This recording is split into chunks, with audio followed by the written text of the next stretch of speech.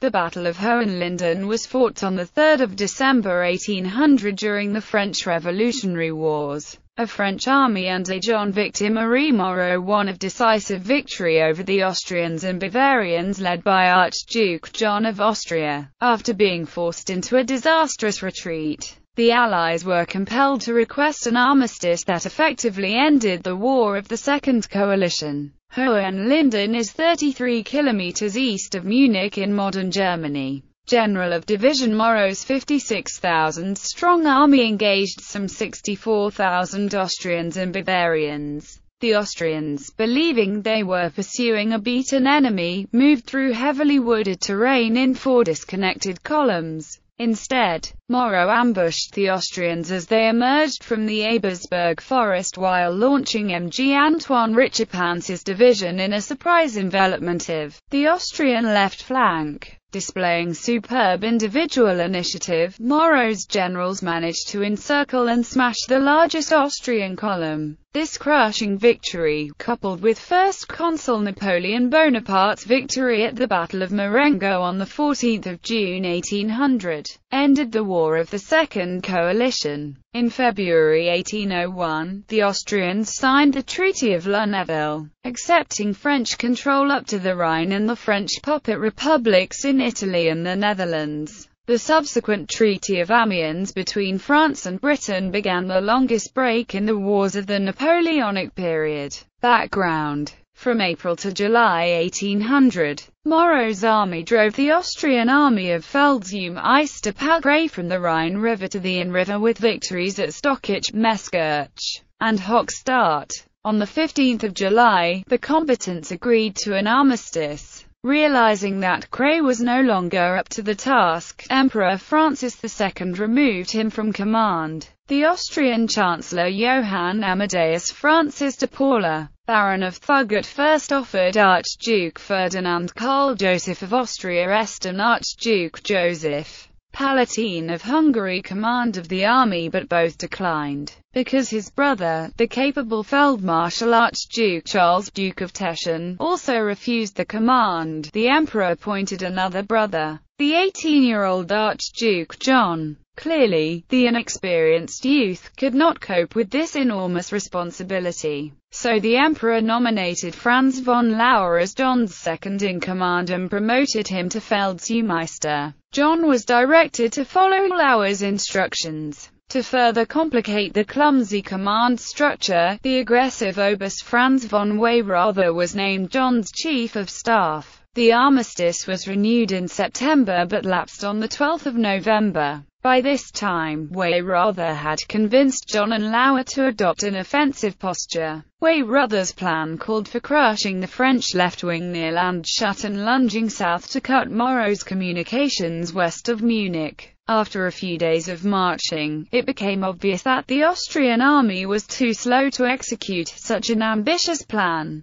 So Lauer convinced the Archduke to convert the enterprise into a direct attack on Munich. Even so, the sudden advance caught Moreau's somewhat scattered French forces by surprise and achieved local superiority. In the Battle of Ampfing on 1 December, the Austrians drove back part of General of Division Paul Grenier's left wing. The defeated French managed to inflict 3,000 casualties on the Austrians while only suffering 1,700 losses. Yet, when the Austrian leaders found that Grenier evacuated Haag and Oberbayern the next day, they became ecstatic. Archduke John and Weyrother overrode Lauer's cautious counsel and launched an all-out pursuit of an enemy they believed to be fleeing. However, Moreau decided to stand and fight, deploying his army in open ground near Hohenlinden. To approach his position, the Austro-Bavarians had to advance directly west, through heavily wooded terrain. Plans: Moreau's main defensive position consisted of 4 divisions facing east. From north to south, these were commanded by General of Division Claude Legrand, General of Brigade Louis Bastel, General of Division Michel Ney and General of Division Emmanuel Grouchy. The divisions of Legrand, Bastel and Ney belonged to Grenier's corps. Moreau held 1,700 heavy cavalry under General of Division Jean-Joseph Onge d'Hautpoul in reserve. Off to the south near Ebersberg were two more divisions, under Generals of Division Antoine Richepans and Charles Deccan. The divisions of d'Hautpoul, Richepans, Deccan, and Grouchy formed Moreau's reserve corps. Moreau planned to have Richepans march northeast to strike the Austrian left, or southern flank. His main line would maneuver in open terrain and counterattack the Austrians as they emerged from the woods.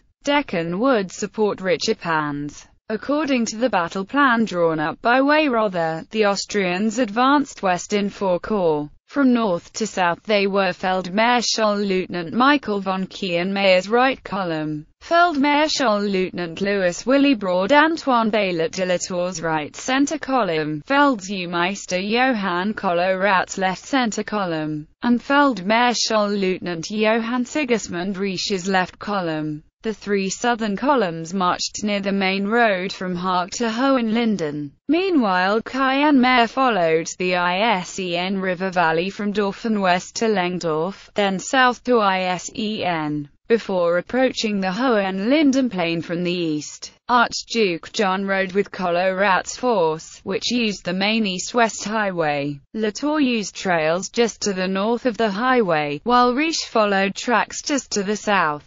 Due to the densely forested terrain, bad roads, and poor staff work, the Austrian columns were not mutually supporting. Their commanders mistakenly thought the French were in retreat and were rushing to catch their enemies before they could escape. Battle. Kolowrat and Grouchy's fight. All Austrian columns started at dawn. Marching on the all-weather highway, Kolowrat's column made good time despite heavy snow. At 7 a.m., his advance guard under General Major Franz Loppe collided with Colonel Pierre-Louis Binet de Marcognet's 108th Line Infantry Demi-Brigade of Grouchy's division. Defending deep in the forest, the 108th held their ground at first. But General Major Lelio Spanocchi sent a grenadier battalion in a flank attack and drove the French back. Kolowrat committed General Major Bernhard Erasmus von de Roy's Bavarian Brigade and a second grenadier battalion to keep the attack rolling. As the Austrians burst from the tree line, Grouchy led a powerful infantry and cavalry counterattack.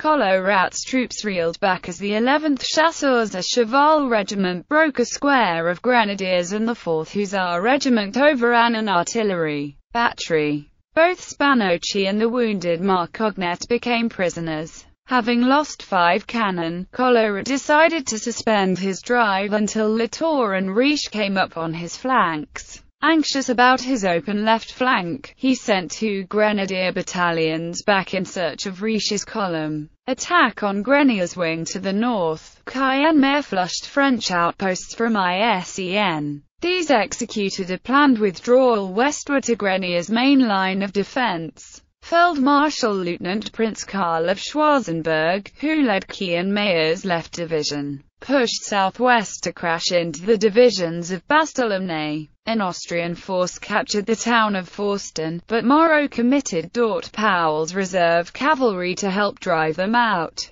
A back-and-forth struggle began over the hamlets of Tading, Wetting, Kreiling, and Kronacker, which run in a north-to-south line. The Austrian Murray Infantry Regiment near 55 distinguished itself in the fighting for Kronacker, which lies only 1.3 kilometers north of Hohenlinden. On the far north flank, Feldmarschall Lieutenant Archduke Ferdinand's division began coming into action against Legrand near the town of Harthofen. Latour, moving along muddy forest trails amid snow and sleet squalls, fell badly behind schedule. At 10 a.m., his column was still well to the rear of Kolowrat's corps. By this time, the gunfire from Kienmayer's and Kolowrat's combats could be clearly heard to the front. Even more disturbing were sounds of battle from the south. Latour made the extraordinary decision to divide the divisions of Feldmarschall Lieutenants Prince Friedrich of Hessen-Homburg and Friedrich Hohenlohe-Ingelfingen into small task forces.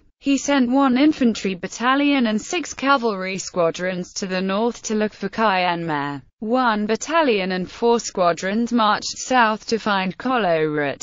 After advancing the bulk of his column to the village of Mitbach, Latour sent 2 battalions and 2 squadrons to assist Schwarzenberg's attack and 3 battalions and an artillery battery to help Collerot. This left him with only 3 battalions and 6 squadrons. Richepanse's envelopment like Latour, Riche's troops had to contend with terrible roads and snow squalls. They fell far behind Collerot, reaching Albuching only at 9:30 a.m. Consequently, Richepanse's division passed in front of Riche. Near the village of Saint Christophe, the 2 Austrian grenadier battalions sent by Collerot stumbled upon Richepanse's marching column, cutting his division in half. With single-minded determination, the Frenchman left his rear brigade under General of Brigade Jean-Baptiste Drouet to fight it out and drove to the north with his leading brigade, with the 8th Line Demi-Brigade and 1st Chasseurs à Cheval leading. Richepanse seized the village of Mitenbuth and advanced to the main highway. There he confronted elements of Feldmarschall Lieutenant Prince Johann of Liechtenstein's cavalry division, leaving his 2 advance units to bear the brunt of General Major Christian Wolfskield's cuirassier charges. Richepanse wheeled the 48th Line Demi-Brigade west onto the highway, aware that this route took him directly into Collerot's rear area. He formed the Demi-Brigade's 3 battalions side by side with skirmishers protecting the flanks. Hearing firing to the east, Weyerother gathered up 3 Bavarian battalions from Collerot's column and sent him to investigate.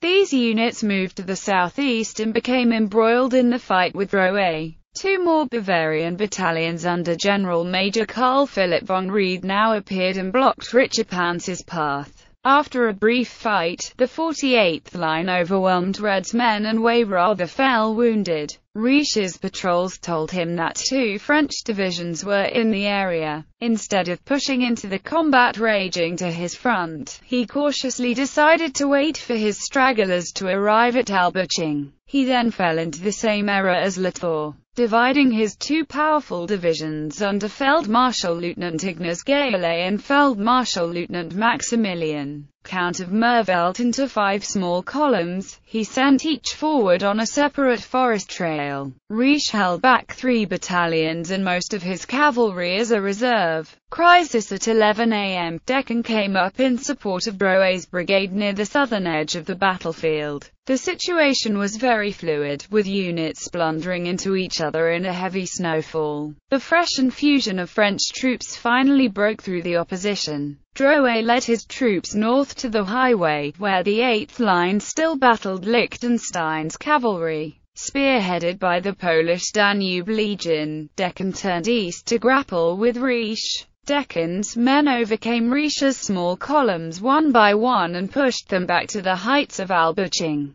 The Austrian managed to hold on to his hilltop position and capture 500 French soldiers while suffering 900 casualties. Sensing victory, Moreau ordered Grenier's divisions and Grouchy to attack around noon. Undeterred by Latour's weak pressure on his front, Ney swung to his right and began pounding Collerot's troops. Pressing his attack, he overran their positions, capturing 1,000 soldiers and 10 cannon. Grouchy also returned to the offensive. Hemmed in on 3 sides by Ney, Grouchy and Richepanse, Collerot's column finally disintegrated in a disorderly rout. Archduke John escaped capture on a fast horse, but many of his men were not so lucky and thousands of demoralized Austrians and Bavarians surrendered. In addition, over 60 artillery pieces fell into French hands. Latour learned of the left-center column's fate when its fugitives flooded the nearby woods.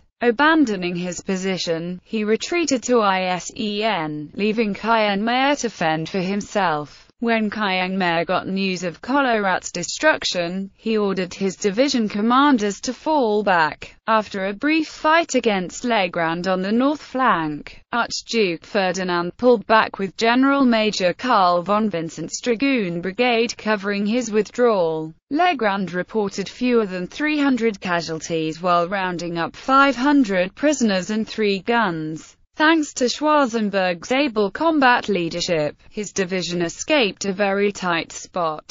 At one point, a French officer came forward under a flag of truce to demand his surrender, but the Austrian successfully disengaged his command and brought them to safety that evening without the loss of a single cannon. Aftermath. The Austrians reported losses of 798 killed, 3,687 wounded, and 7,195 prisoners, with 50 cannons and 85 artillery caissons captured. Bavarian casualties numbered only 24 killed and 90 wounded, but their losses also included 1,754 prisoners, 26 artillery pieces, and 36 caissons. In round numbers, this amounts to 4,600 killed and wounded, plus 8,950 soldiers and 76 guns captured. The French admitted casualties of 1,839 soldiers, 1 cannon, and 2 caissons.